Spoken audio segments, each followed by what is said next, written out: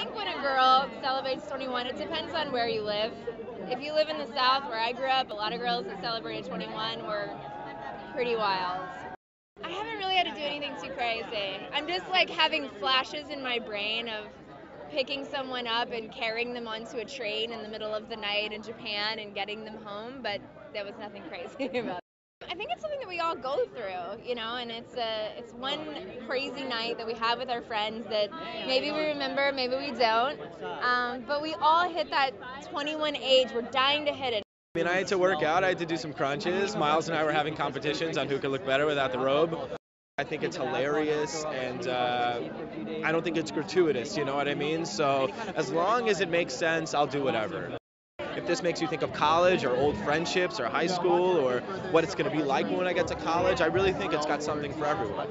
There's the witty banter, I was teasing Miles about what he was wearing, like it's the same crap, and that's what best friends are, it's like time has passed but no time has passed at all, and that's how I am with my good old buddies from home, so yeah, we get along really well. Hopefully connects to kids and adults and stuff for rated R, like good raunchy comedy is good.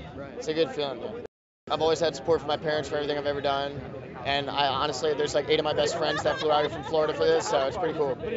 I mean, I've never had a moment where my best friend was so selfish where he'd black out drunk and pass out and make me carry him the whole night. I've never had that because my friends aren't selfish.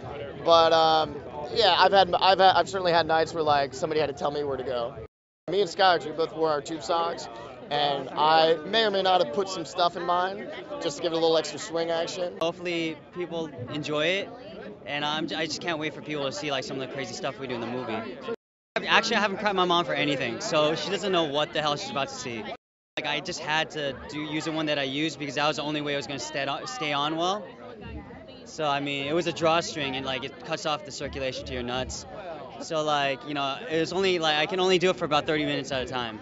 My 21st birthday, I started off drinking with some friends. I was studying abroad in South Korea, and then I don't remember anything. I just woke up propped up against a pharmacy door, and my shirt started off white and it was black, and I woke up because it was raining on me. That was a pretty crazy story. Oh, I went to Rosarito, and it was when the cameras used to have the night vision, it was green, and we pretended we were with MTV, and also like we're doing a segment on Girls Gone Wild.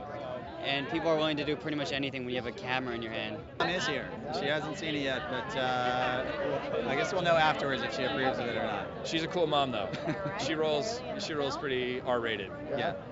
The key to our directing style was that we have no idea what we're doing, so we're going to hire really far more talented people than we are. And I think when you see the movie, you can tell that those 3 guys just have like a friendship, and that's I don't know if you recognize it, or hopefully it's. I actually have all my college roommates here, and we all, if you shoot us, we're all idiots just like that. So the great joy of those guys is they feel like, oh yeah, I know those guys, I recognize those guys, I had fun with those guys, and that's hopefully why people go see the movie. It's been a long haul, but it's been a lot of fun. Yeah. Like hanging out in Seattle and just like shooting a movie, and it just felt like actually going back to college again. It was a really good time. Yeah.